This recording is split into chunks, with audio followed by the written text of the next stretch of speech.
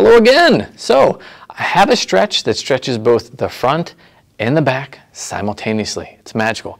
But you have to have no shame in your game, which I don't. So if you have do is you want to take this leg forward, take it back, and then you want to bend the knee like this, and we're going to do what's called a pigeon stretch. So we fall into this, stay nice and upright, and as you can see, I'm basically stretching the hip flexor, but on this forward leg, I'm stretching the glute.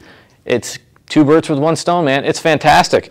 So you just go right there. It feels awesome. All right, so definitely a good bang for your buck if you have the room and if you're not shy. So don't be shy. All right. If you enjoyed these videos, please continue to watch.